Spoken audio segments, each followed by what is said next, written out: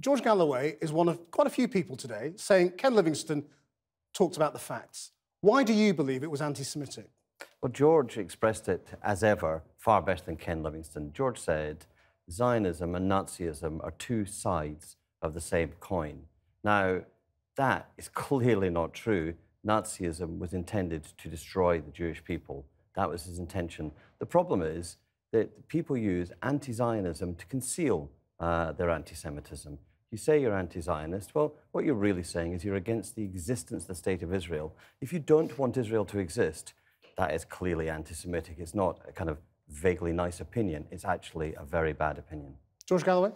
No, Zionism and Israel are political constructs. If you were for the downfall of the Soviet Union, as John was, that didn't mean you hated Russian people. In fact, you could say it meant the opposite, that you wanted to liberate the Russian people from the political system under which they lived. Ken Livingstone doesn't have a racist bone in his body. In fact, he'd still be the mayor of London if he hadn't gone out on a limb on anti-racist causes over and over again. We cannot allow this conflation. It's dangerous for everybody. Being against Israel is not being against Jews. Many Jews are against Israel. You've just had one on the screen, Lenny Branagh. Do you accept that you can be anti-Israel without being anti-Semitic, or do you believe that's the lie? The question is not about whether you're for or against Israel. People actually conflate the Israeli state, the Israeli government, actions of the settlers, the actions of Likud, the statements of Benjamin Netanyahu. People who don't want Israel to exist, among whom are a very large number of people on the ultra-left. I don't say George is one of those, but there are people for whom anti-Zionism is a shield behind which they march. They call Israel a country with its own Supreme Court that finds against its own government. They call that an apartheid state. Do you accept that some people do that? There are some. The anti-Semitism exists. It's always existed. The Daily Mail used to fund it. But this is a on the left problem, in particular, that some people hide behind being, anti-Israel when they are in fact. Well, there may be some, though. I have to tell you, in all honesty, I've never met one, and Ken Livingstone certainly isn't one, and neither is Jeremy Corbyn or John McDonnell. This is a synthetic argument that's being generated here. It's a smoke. But it's about offence, isn't it? It's about saying, things that people find deeply hurtful. Well, they've seized on legitimate anxieties amongst Jewish people and hurt feelings, and exploited it. But what was his need to bring it up? I mean, why mention Hitler in that answer yesterday? Oh, it's something to do with his age. I reference the Second World War all the time. It was our finest hour, the defeat of fascism, the greatest victory of the 20th century, and so on. These are perhaps age-related points. John McTernan? It was an absurd thing to say. It was as if to say, we don't really object to Hitler's earlier work when he seemed to be pro-Zionist, but a bit later he went mad. I mean, Hitler was a racist and anti-Semite throughout his entire career. Of course. And to name him, to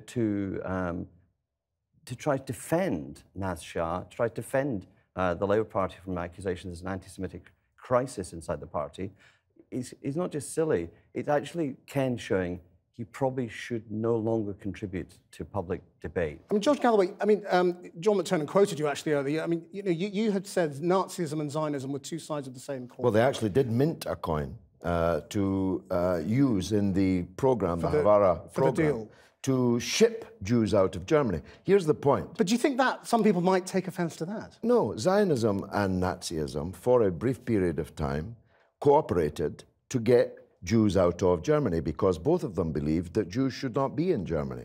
The Zionists believed they should be in Palestine for one set of reasons, and the Nazis believed but to say Hitler supported Zionism is surely a perversion.